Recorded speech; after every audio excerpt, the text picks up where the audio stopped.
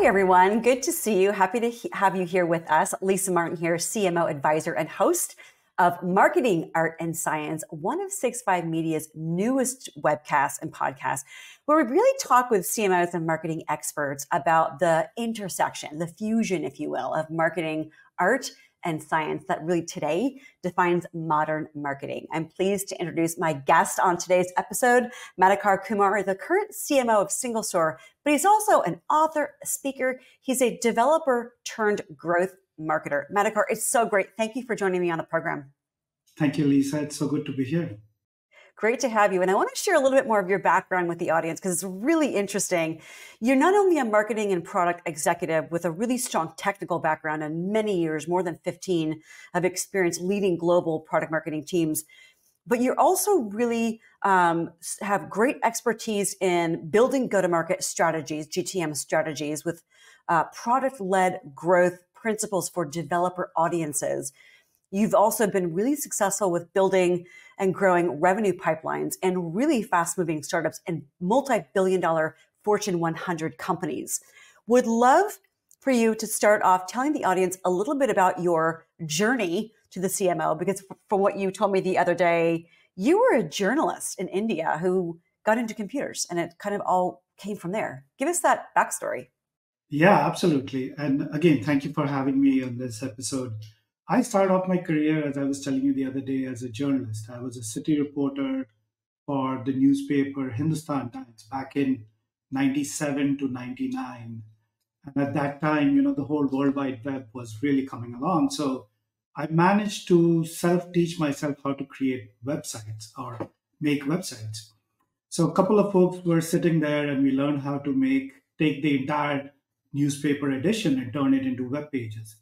That kind of got me into the whole technology side. So then I came to the US to do my master's in mass comm, ended up also teaching web design and doing my master's in software engineering. So that got me into the whole developer engineering career all the way from being a journalist. But I thought that the medium was different, but the storytelling was still the same. You start with an idea and then you paint that canvas, so to speak. So I love the name of this show, Marketing Science, because that's exactly where we were, or my headspace was at that time. So from then, as an engineer, I got to the Bay Area, the Silicon Valley, and over the years, somebody said, "Hey, it looks like you could do product management." So I ended up being in product management. I ended up running product strategy. And as a rite of passage, everybody goes through Oracle. I ran product strategy at Oracle for customer experience products. Then I got, closer and closer to the developer audience because I still like to write code. I still like to build applications. I still like to write articles as well. So then at some point when I was a VP of product management, one of the startup CEOs, he said, "Well, you've done a great job of product management. Now go also run product marketing." That's what got me into marketing as well. And then eventually made it to the CMO role, first at a startup and then now at SingleStore for about a year and a half. I think that background is fascinating. Knowing SingleStore as long as I've been partnering with them for, I think, about 4 years now, the developer audience is absolutely critical to them. So the fact that you not only know how to market to them, but you speak developer has to have been a huge advantage when SingleStore stumbled across your LinkedIn profile or your resume. Talk a little bit about, I know you've been at Oracle, you've been at HP. I think we were at HP together for a short time. I was looking up you on LinkedIn. Nutanix. Give us a little bit of perspective of how your marketing leadership has evolved based on where the company is in its evolution. Yeah, I think so. I've had the privilege and the chance to work with very small startups. I've started working at startups where I was employee number 23 before a line of code was written, to working for companies as Oracle, 130,000 employees, or even HP, where I got through a company that I was working for that got acquired, to mid-sized companies, and of course companies like SingleStore, which is we just crossed 100 million. We've been around for 10 years, but very, very developer focused. And over the period of time, there are a couple of big changes, as we know, has happened. One, of course, the developer persona that has really evolved, and a lot of developer centric companies have evolved. And two, the way we did marketing has also changed because of cloud, because of other things that we have seen in the tech industry. But I remember back in the day, the very simplistic way of looking at marketing was, oh, marketing, at least in B2B, where my experience is, you're supposed to generate pipeline for the sales team. So there is this dreaded concept of MQL, or marketing qualified leads. So marketing would go generate leads or MQLs based on their spend, and then they would just hand it over to somebody in sales and say, no, go start making calls and convert them into opportunities and close the deals. That has significantly changed, both in startups as well as big companies. The reason for that, of course, is that it's not about marketing is not just about the getting the leads into the door anymore. It's very product centric. You cannot isolate the mechanics of growth or marketing unless you're close to the product. And this is even so more true when it comes to talking to developers, because I like to joke that given my background, the developers have an immunity to sales and marketing. Mm. Nobody wakes up in the morning and say, hey, I'd love to go download a white paper, fill out a form, and then I would wait for somebody to give me a call and then listen to a sales pitch over Zoom. Things have changed in the sense now things are more self-service, self-driven, where me as a developer, even today as a marketer or a tech marketer, I go out and try the products on my own. And that's where the product-led growth concept comes in. And in that, even though I may or may not know about that product, that's something that's coming in for marketing. But once I'm in the product, in the free trial, it really becomes user journey. It really becomes customer experience in many ways. So you can no longer delineate and say, okay, but marketing got the people into the free trial. Now it's up to the product. That role has merged. And that gets further and further into more product led marketing piece. Those are some of the big changes that I've seen in my career, even small as well as larger companies. And now, of course, with the AI, things have again taken a whole new level of changes. Speaking of those changes that you described, pretty seismic shifts there in terms of how things are done. You talked about the developers being very enabled, being able to self-serve, not wanting to fill out forms, download white papers, have a sales rep call them, and that's it from a marketing perspective. I would love to understand your application of the artistry and the science of marketing to help that product-led growth or PLG strategy really impact revenue. You mentioned SingleStore getting to 100 million. So the art and the science kind of fusion. What are you doing there? Yeah, absolutely. First, let me explain single store to the audience. And so the way I describe it is single store is the infrastructure for building applications. So whether you're building AI application, you're building e-commerce application, or you're building analytics application, internal or external focused, you use a database or you use a data platform. And today, what tends to happen is that there are different kinds of databases for different use cases. So, for an e commerce, you have a transactional database. For analytics, you have an analytical database, or it could be a data lake where you're dumping your data for archive and then doing bad jobs to run analytics. Where single store comes in, and that's why the name single store, it's a single store of all your data. It's even more important that you have a single store for all your data when it comes to AI, because in AI, large language models are quickly become commodity.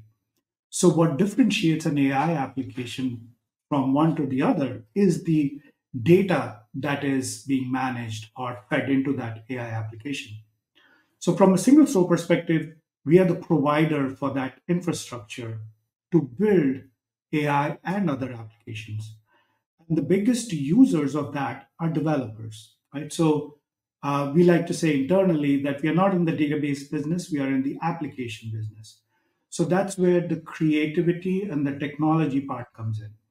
So now assume that we are talking to developers. And how do I tell a developer, hey, you should use this database versus 319 other databases over there? So that's where empathy really comes in. And I don't mean empathy from the sense of, oh, you feel sad when somebody else feels sad. It's more about, do I imagine myself the user? And lucky for me, I use databases all day long.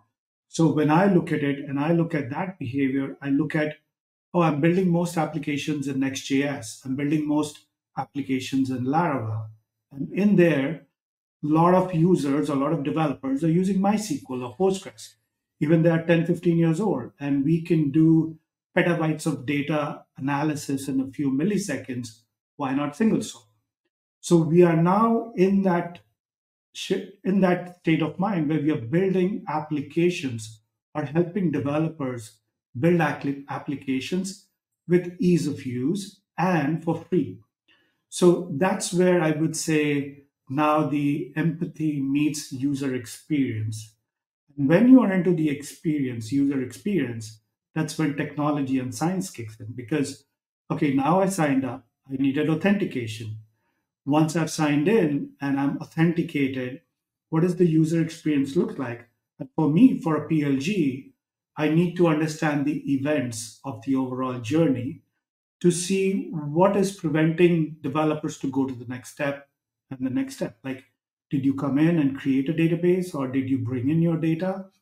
And so you have to maniacally instrument and measure that experience and then bring in creativity on top of it to then say, okay, what can I do to help this cohort of users? And that's where the copywriting comes in. That's where the creativity comes in. So that's where for SingleStore, this is a perfect mix for the developer audience, where we try to be the users of the database ourselves, and then craft that journey all the way from discovery to trial to adoption of the product. What I find really admirable about what you're talking about from a PLG perspective is that as the CMO, you're in the driver's seat. And I think I get the opportunity with this show to talk to a lot of CMOs, and that's a definite uniqueness that I'm hearing from you. Your past technical experience is really relevant, but the fact that you're in the driver's seat, really wanting to help create the customer, the user experience, and tailor things from there. How are they interacting? How do they go from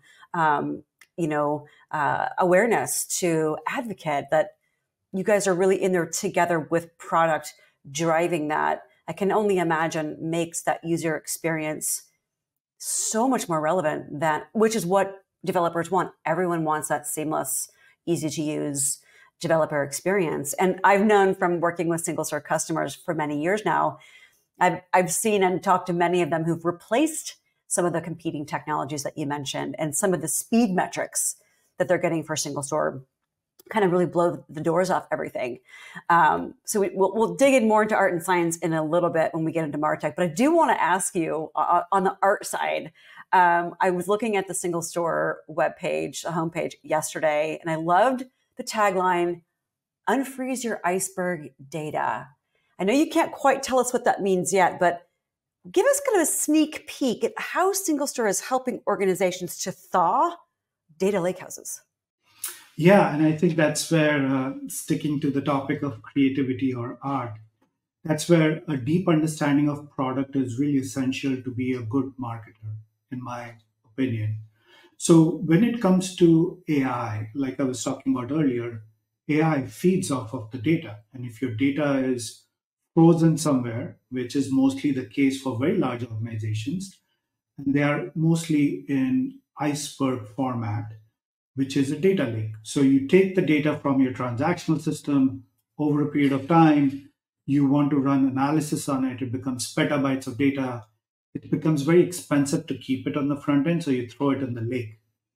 And in that lake, it's oftentimes you're doing machine learning and other stuff, but it's a bad job. It takes a long time. We worked with customers, it took them 18 hours to generate a report. And so for us, we feel when we talk to customers, a lot of customers say, hey, with AI, I need to move fast. I have 10 petabytes of data, but it's locked into iceberg format and it's locked into a data lake. Can you turn this into a few seconds of analysis? So we will be announcing something really big on June 26th. which is our upcoming next release of the product. But the idea is to take that petabytes of data and take those 18, 20, maybe 2 days of analysis time and convert that into a few seconds and milliseconds. So that's where the concept of thawing the data or unfreezing your data comes in. I love that. And that's critical for organizations that are really trying to harness the power of AI and bringing it to their data, which is critical. So we'll be definitely keeping our eyes peeled for June 26th. Thanks for that sneak peek. And I'm excited to see those metrics because I geek out on that stuff. So you've done a great job kind of giving your background to the CMO level, what you do to make product-led growth really work fine-tuned to deliver the experience developers want. Now let's kind of like take a peek under the hood and have you walk us through the Martech stack that takes that developer from prospect to advocate. Yeah, I mean, this is one topic I could speak for hours, so I try to be short here. But if you think about the user journey that happens today, uh, one of that has been constant, and that is people come to your website. And typically, what used to happen was the website, and it's still true for a lot of small startups, is managed by the marketing team. And it used to be something like WordPress. And in WordPress, your content and code is mixed together. So you're constantly working with engineers or web developers for any web changes that you're doing. And so to me, that was a big frustration point because developers and marketers are two different personas. If I'm a marketer, I need a no code way of building and deploying extremely fast. And developers are looking more to do code versus helping with the content because that's not their strength and it's not the best use of their time. So there have been some really new good technologies. And in the last job, we tried out Gatsby, and here we are trying out Next.js. Next.js is a really perfect platform which combines your application and your website experience, yet it separates the code and the content. So the content could be completely disaggregated and has a WYSIWYG user interface. So my marketer can go in and they can make the changes or they can do an update. And the really neat part about this tech stack is that you have a headless content management system. So you make a change in the content management system, somebody approves it, and it goes to production in a few seconds, which means what used to take earlier with WordPress and other places, or at least in the companies I work with, an entire release of a brand new website would take 15 days or 20 days. Now we can do deployment on demand. Every time there's a feature change, we just approve it, goes through a pull request through GitHub, it goes to the platform, and you're up and running. The second piece, I think, of the Martech, which is really key and has evolved in the last few years, is the notion of a customer data platform. And the one that I have used personally in the last two companies, and it has worked really well, is Twilio Segment. And what Twilio Segment does is think of it as a air controller for your data. Your data is coming in from maybe Eloqua or Marketo. It might be even coming in from Salesforce, but it's also coming in from your website. That data then gets stitched up in Segment, and then you can choose where you want what kind of data to go. So if you want some of that data mixed with your application data, then that goes into a database for which for us that's SingleStore. Or it might go to Mixpanel or Heap, and there you're doing some product analytics. So that's the first part is of course separation of code and content with something like a React framework. Next.js is great. The second one is the headless content management system. The third one is CDP. And then the fourth one, which is us, Single Store. Once the data is in, we use AI to talk to it in English. So I can go in there and say, hey, tell me how many users came in the last 20 minutes. Now tell me what are some of the events that they did in the sense that they create a database and things like that. So I can have a conversational analytics in real time with my entire stack as they come in. So that's a super high level of the tech stack of what we use in marketing and PLG.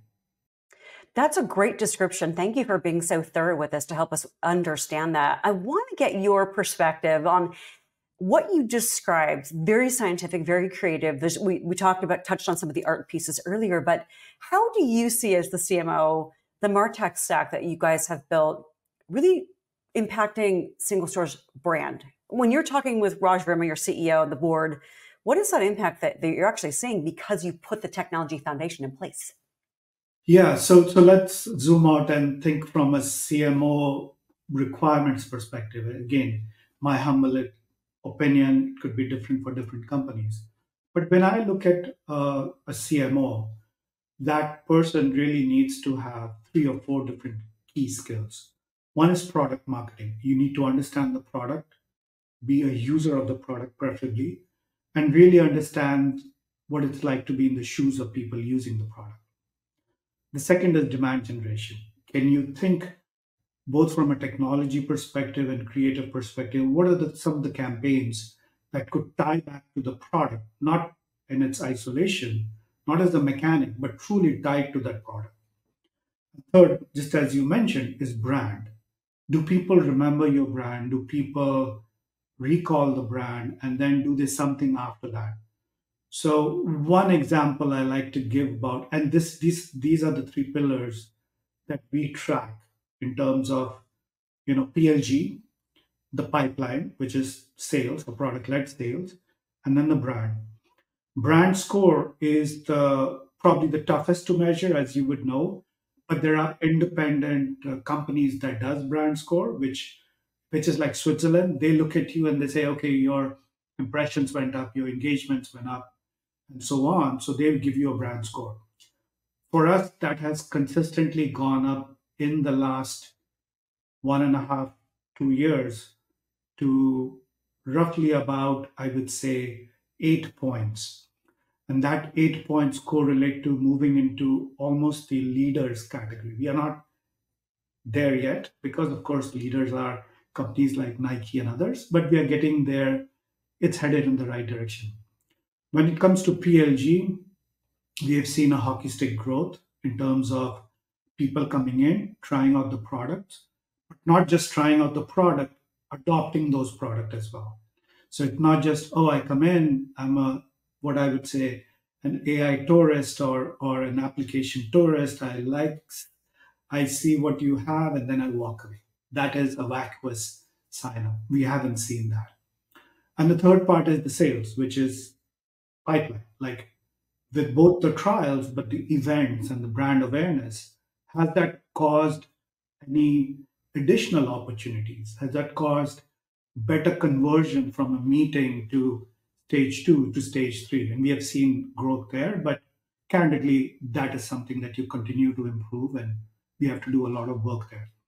When it comes to branding, I think that's where the creativity part comes in, where I'm not sure if you're familiar, we have a billboard on 101 and we have a lot of fun coming out with messages that resonate with people, especially Yeah. our buyers.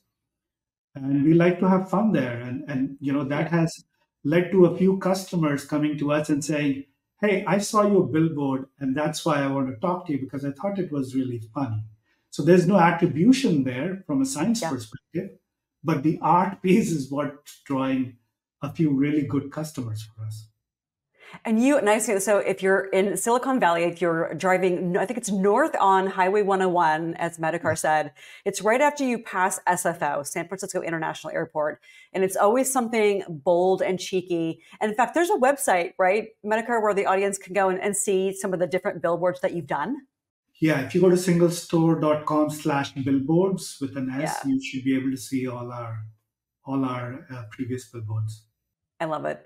You're having fun with that, but it's making an impact. And you have that. You said we're not measuring that, but it is making an impact, and that's an important blend of this fusion of artistry and science. Last question for you in this Martech stack is: how do you take developers from that freemium version to the enterprise version? What's that process like, and how does the technology drive that conversion? That is a really great question because that is the core and the heart of PLG. So if you think about PLG, the first is acquisition. Are you reaching the right users to try out your product? So the goal there is to you have faith in the product and you want to put that product in the hands of the right user as quickly as possible. The second point, which you just mentioned, is adoption. And adoption is I will only buy something if I use it and it becomes part of my habit.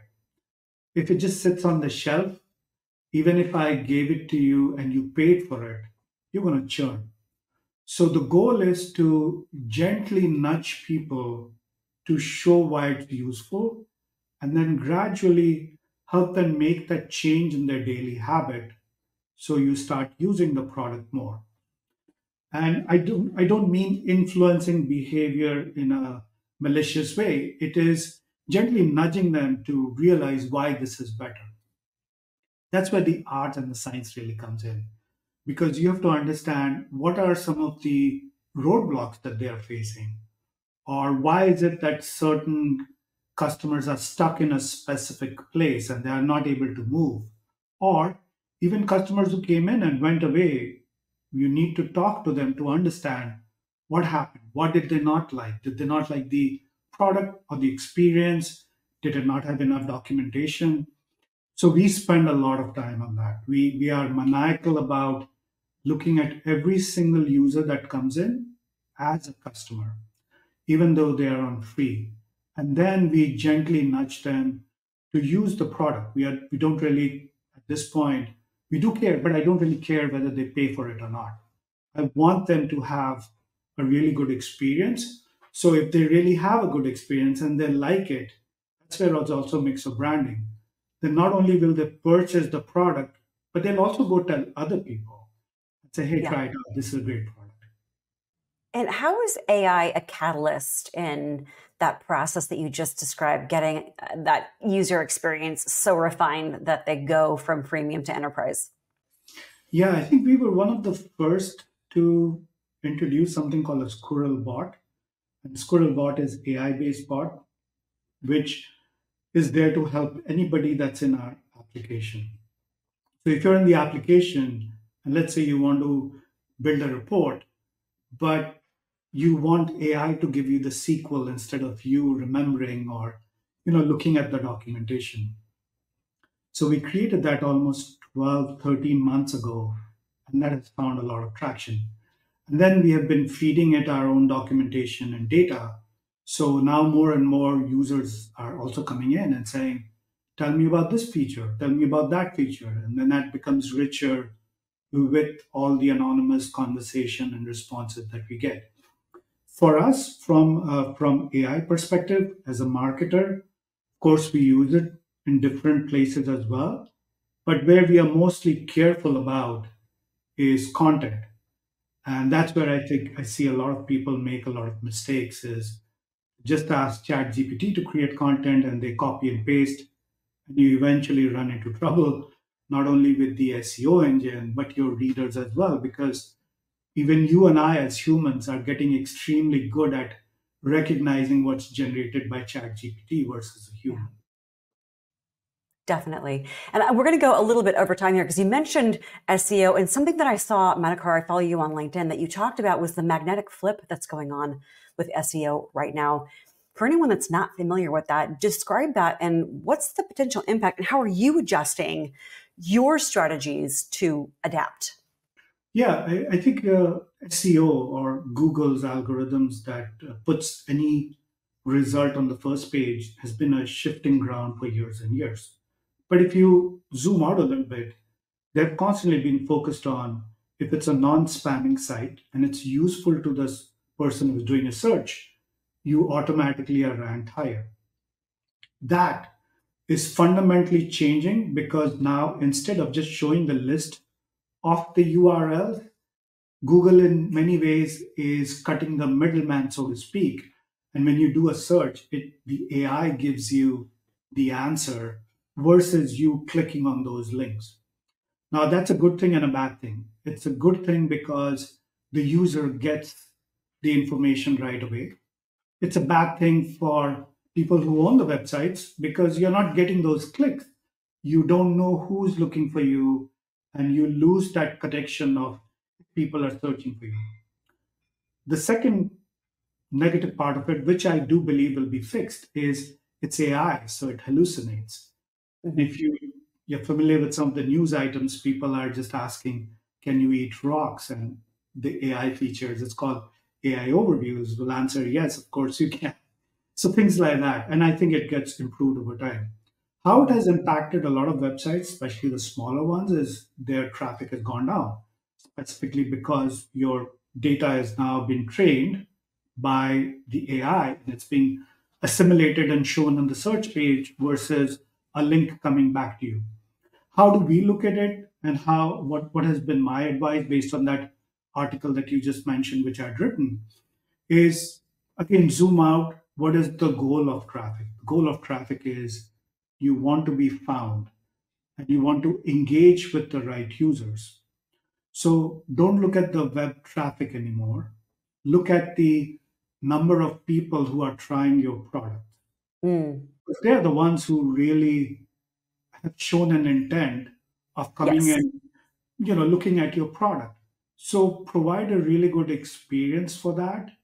And in that, I would say think about quality versus quantity of traffic. So don't use web traffic as a KPI anymore as it's going.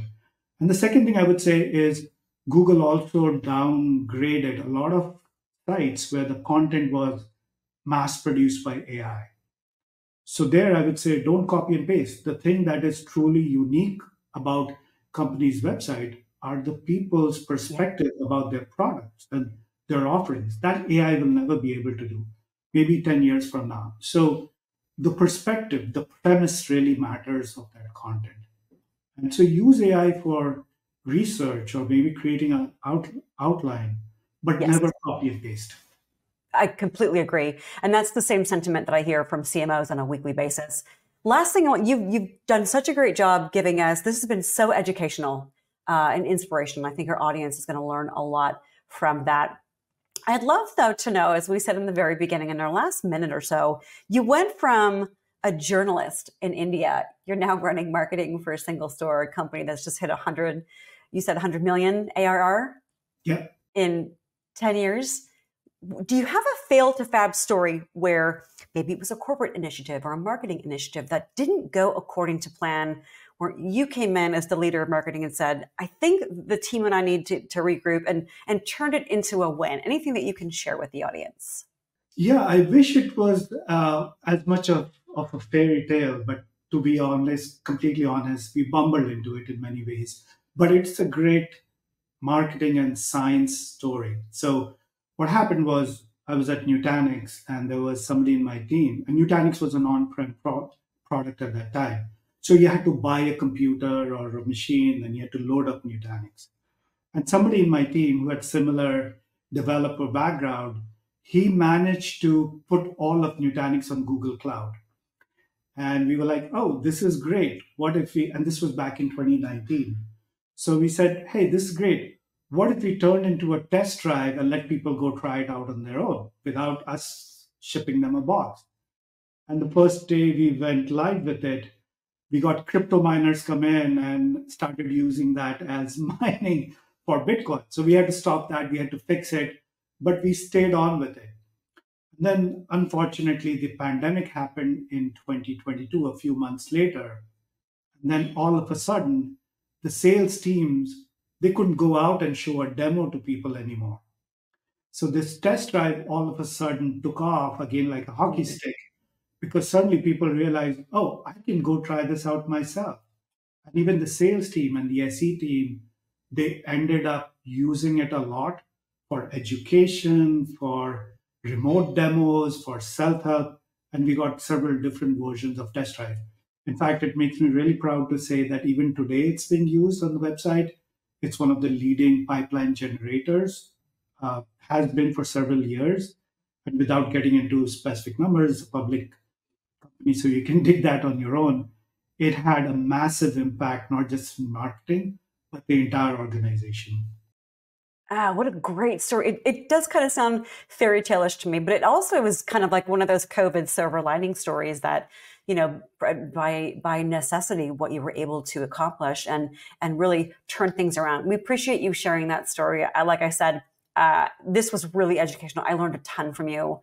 I thank you so much for your time and sharing your experiences, your recommendations with the audience. I'm certain that they loved tuning into this episode and learned a ton as well. Madhukar, my sincere thanks for joining me on the program today. Thank you, Lisa. It was great talking to you. Yeah. And we want to thank all of you for tuning in and let you know in 2 weeks' time, there'll be another Marketing, Art, and Science webcast. Stay safe, everyone. We'll see you then.